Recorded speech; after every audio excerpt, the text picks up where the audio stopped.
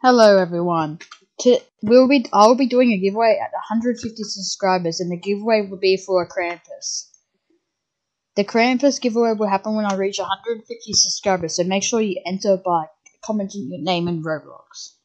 Thank you guys for watching, and I hope best of your luck. Hello guys, LegendarySkaven. I will be assisting people who are new to Dinosaur Simulator with a beginner dinosaur. I don't think it costs much DNA because I bought this ages ago. And this dinosaur can kill an albino.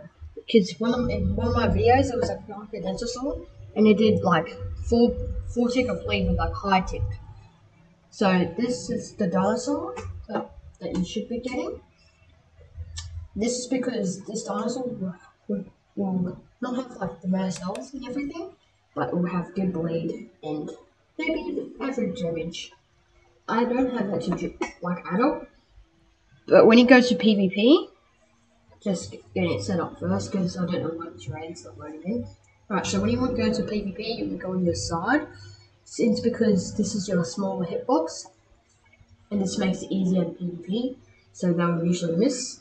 Where my cursor is, that's where they're standing, and they most likely won't hit you unless they've got an albino V2.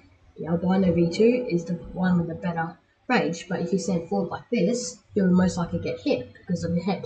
But rather as this, you won't get hit because you have a smaller hitbox, and then whenever you're inside, if you have to PvP, you quickly flinch off, hit them, and turn back.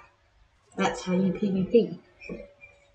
And as you see in the bottom left, it has like this little meat thing. That means I'm a carnivore and I have to eat dinosaurs. And if it has like this little grass thing, that means I'm a herbivore. And if it has like meat and grass, that means I'm an omnivore, so I can eat every type of food that's good. Thank you guys so much for watching. Please consider subscribing, and again, it's free, and there will be a Discord link in the description. Bye.